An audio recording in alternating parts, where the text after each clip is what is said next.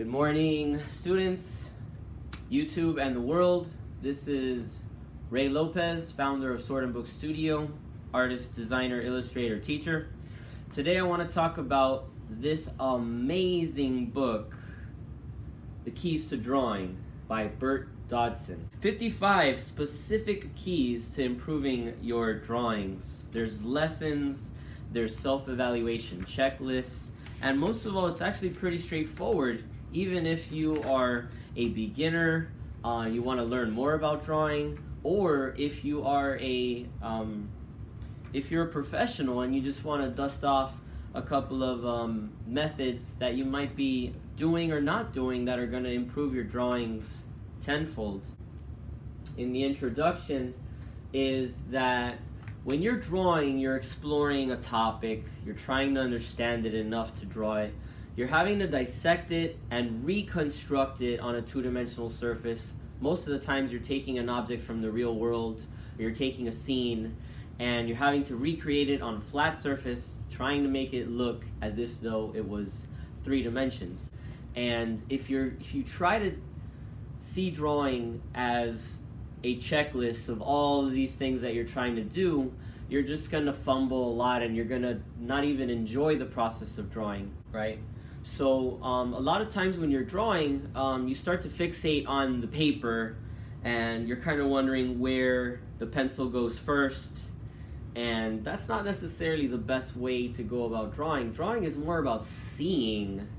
So you have to spend more time looking and analyzing your subject matter than you do spending time staring at the blank sheet of paper, wondering where else to make your marks. So there's something known as critical dialogue versus practical dialogue, okay? So whenever you're drawing, there's a voice inside of your head that's kind of either being overly critical about what you're doing, and that's not going to help you understand what it is that you're trying to draw.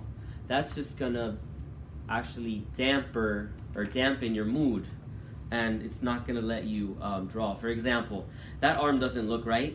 The foot couldn't possibly turn that way. I never draw the legs right. Why do I have so much trouble drawing faces, right? So those are critical, those are examples of critical dialogue right out of the book, right, in the drawing process, okay? Practical dialogue, however, are very objective observations and questions that you ask yourself so that you understand your subject matter and you can draw it more accurately. What does that shape look like? Is it closer to an oval or a circle, right? Something like that. Or is that shoulder line horizontal or is it slightly tilted, right? So as I'm sitting here in this chair and you're watching this video, how are the lines that are running through my body? Are they straight? Are they horizontal, vertical? Those kinds of simple questions that you ask yourself when you're drawing are going to help your drawing improve significantly. Other examples of practical dialogue is the distance from the knee to foot greater or less than distance from knee to waist. So that's a comparison of distance and space, right? To make sure that your drawing falls under accurate proportion. So drawing, in essence, is you're looking at something, you're trying to freeze that in your mind for enough time to then draw it on a sheet of paper, because you can't look at your paper and at your subject at the same time, right? So the best kind of posture to have when you're drawing is actually to only move your eyes, okay? The less movement that you make with your head, the more directly connected your drawing is going to be of your subject matter. So you should really only be moving your eyes up and down, right, as you move your hand to try to get it to do what it is that you're trying to draw, okay?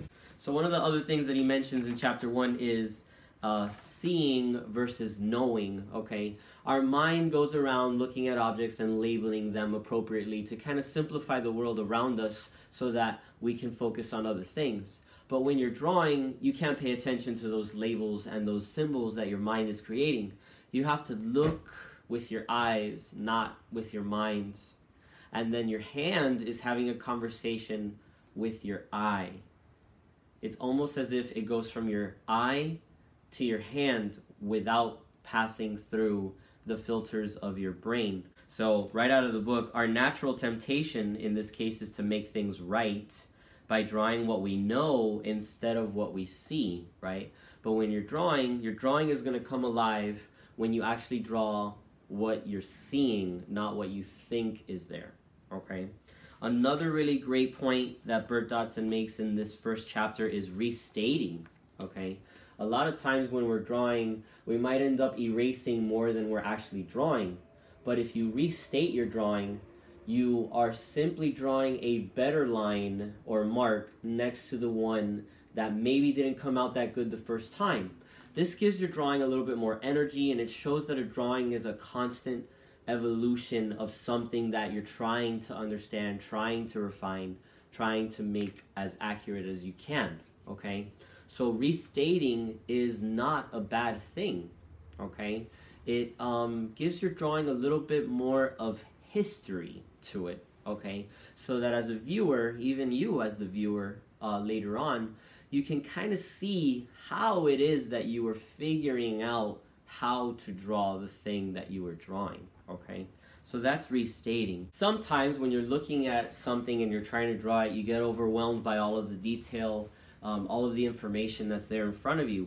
But if you were to squint, what it does is it makes the subject matter that you're looking at, it makes it blurry, and you start to focus on the larger shapes, okay? So a drawing, in order to be constructed successfully, you want to go from big to small, from simple to complex, and you usually want to overlap in that order, okay? It's much harder to map out all of the features on a face if you don't have the shape of the face in there first, okay? So you always want to start from large to small and from simple to more complex. And squinting does help with that a lot, okay?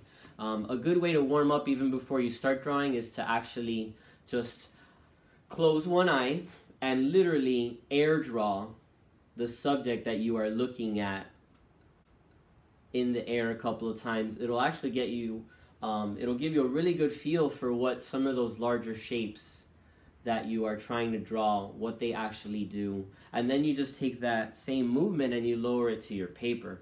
So today, thanks to Bert Dodson and the Keys to Drawing, we talked about practical dialogue versus critical dialogue. We talked about squinting. We talked about air drawing. We talked about restating a drawing. We talked about seeing versus knowing.